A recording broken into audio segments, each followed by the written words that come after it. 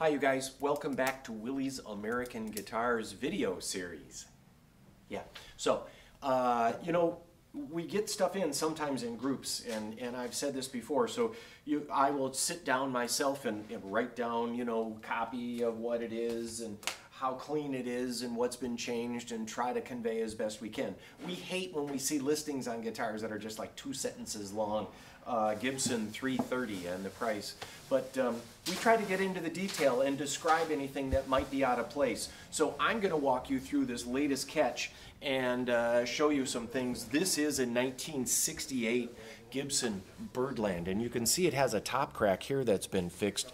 These are all solid wood hand-carved guitars. The Byrdland is a guitar that is basically an L5, so all carved back, carved top, very fancy, double bound, triple bound. There is 7 layers of binding in the top, ebony board, except it has a shorter scale length. The idea for this is that you can use, it's good for chords or melody lines, and your reach is better. So developed by Hank Garland and Billy Bird, who were both heroes in 1956. These came out in 1956. This was top of the line, the most expensive guitar in the price range. When I was a kid, I never got it. But once you play when you get it, it is a shorter scale length. It's about the same, give or take, as a Mustang.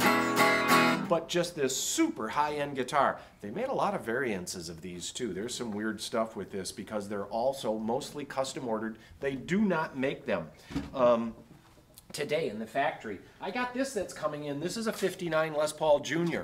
Now this 59 Les Paul Jr. had a tremolo on the top. You'll see that it's relatively common that the store you bought it from would have you add a tremolo onto the top, and that tremolo that they put on there is a Maestro, and it's useless. Useless. So what do? You take it off. You can put it on for decoration, but we're selling this guitar. 59 is a great year for Gibsons. It's the legendary year of the burst, and they have these big necks. That's the neck everybody seems to want these days. So a 59 Junior, a double cut Junior, this is a great investment. Let me say that again. These are great investments, meaning they'll go up in value. There, I'm out on a limb on that, but they have for the past 40 years gone up 10 to 15% a year. They're on the climb again.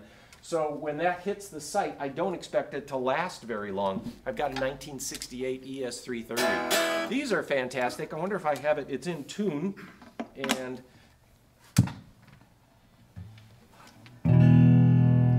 these are great guitars. P90.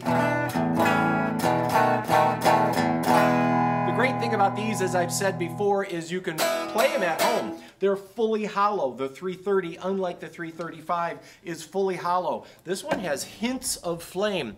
When I write that down in the copy, what I mean by hints of flame is you might not notice it from a distance, but when you climb on the guitar, you can really see there is this figuring in the wood.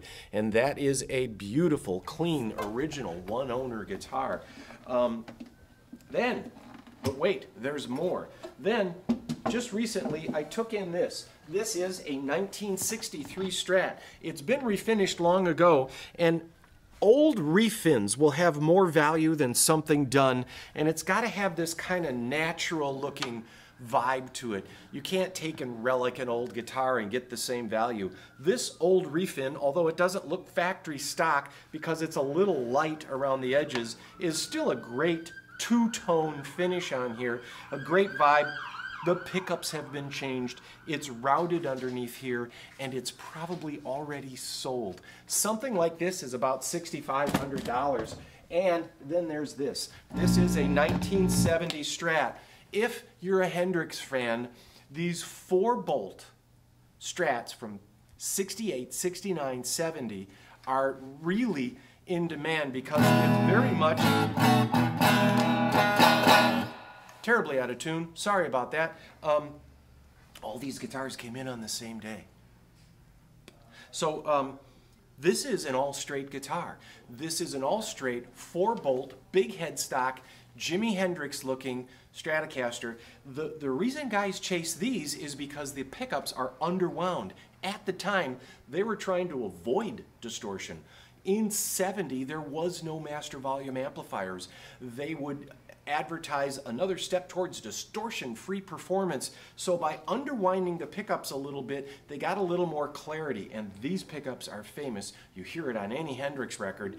You take this pickup and diamond amp and it just sounds great. But they got a really great clean sound.